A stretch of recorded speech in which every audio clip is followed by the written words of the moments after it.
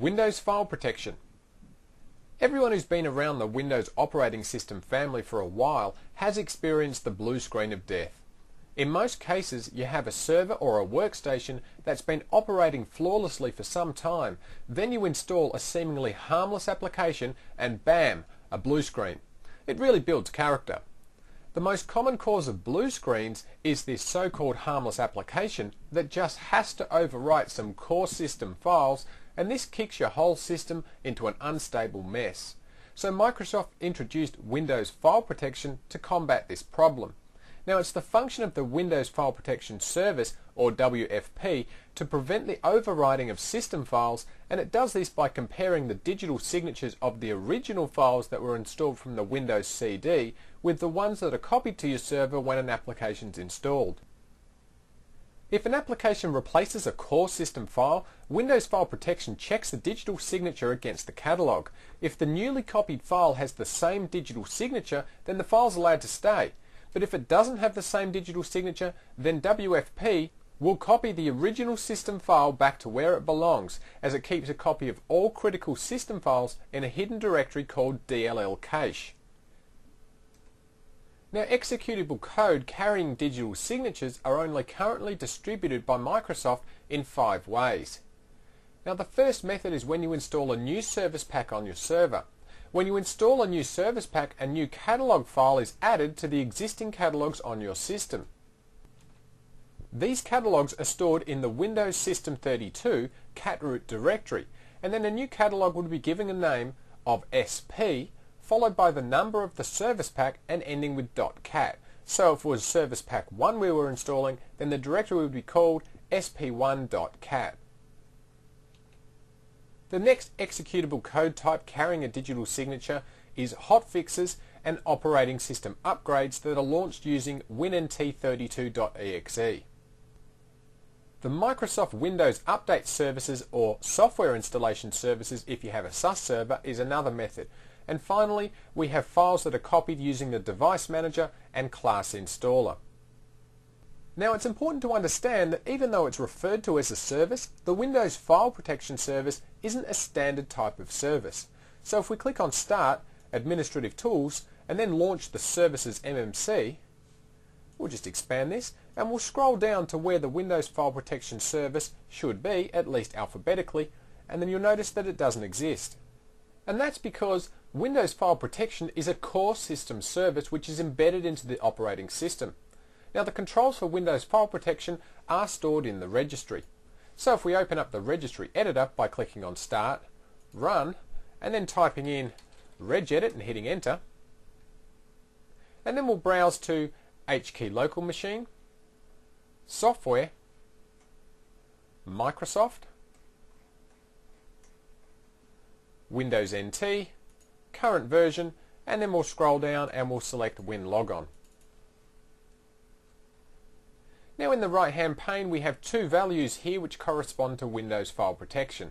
The first is SFC Disable, or System File Checker Disabled if you like, and it has a value of 0. Now, 0 indicates that Windows File Protection is enabled. If you want to temporarily disable Windows File Protection for some reason, say perhaps you're a developer and you're testing a new application that needs to overwrite some core system files, you can set this value to 1. And then Windows File Protection Service will be disabled for the next reboot only. So if you reboot again, this value will then change back to 0 and Windows File Protection will be automatically enabled. Now, the next value we have is SFC Quota. Now, it has a value of FFFF, and that's the default value, which simply configures how much disk space the Windows File Protection Service can use for the DLL cache folder. Now, this value here is actually 4 gigabytes. Now, you could also type in -1 here and it's going to have exactly the same effect. Now, Windows also comes with a command line utility for you to check the system files to ensure that everything is in order. So we'll open up a command prompt and then we'll type in SFC. And just with about every command, SFC has built-in help, so by typing a question mark and hitting enter, you can see the available options. Now, one thing I should mention is that you must be logged in using an administrative account to use the SFC utility, and you must be logged in locally. So if you're logged in using remote desktop, then this command will fail. Okay, as you can see, we've got 6 options here for the System File Checker utility. We've got Scan Now, Scan Once, Scan Boot, Revert, Purge Cache and Cache Size. Now these are pretty self-explanatory. Scan Now will scan the operating system immediately and check that all protected files are where they should be and haven't been tampered with. And if it does happen to find a protected file that's missing or has been overwritten, then it will retrieve the original file from the DLL cache directory and then replace it with the original. Now Scan Once just scans all protected system files once only, and it will do that at the next system reboot. Scan Boot will scan all protected files every time the system reboots. Now this is obviously going to slow down your system, but it can be useful in situations where you have users that just love to install stuff on their computer and muck everything up at every stage they can get. In all honesty, I'd recommend using group policy and permissions to prevent a user like this making your life hell, but you can use this option as well to ensure that the system files are always going to be intact when they restart. Next we have Revert, and this will set the System File Checker back to its default setting, and this is useful if you've set the Scan Boot option and now you want to revert back to normal operation. Now Purge Cache does exactly what it says, and it purges the file cache, and even though it doesn't say this, it will actually then scan all of the protected Windows file immediately. And finally we have Cache Size, and obviously this sets the file cache size. Now X here is just a value in megabytes, so if you want a fixed limit on how much space Windows is going to use to cache core system files, and you can set it manually using this option. Now a final note worthy of mention is that if your DLL cache directory happens to become corrupted, then any of these Scan Now, Scan Once or Scan Boot commands will rebuild the contents of the DLL cache directory. Alright, well let's go and take a look at Windows File Protection in action, and what we'll do is we'll open up My Computer and we'll go to our Windows directory and we'll go to our System32 directory and we'll scroll down. In fact, we'll scroll back up and we'll find the Windows Calculator. Now what we'll do, seeing for some reason that Microsoft decided that the Windows Calculator is a critical system file, we'll right click on it and we'll select to rename it.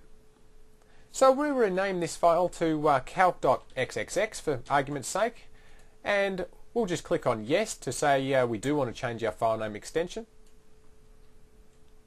Now this can take a few moments, but if we scroll all the way down to the bottom here of our directory, we can now see that calc.exe has just reappeared.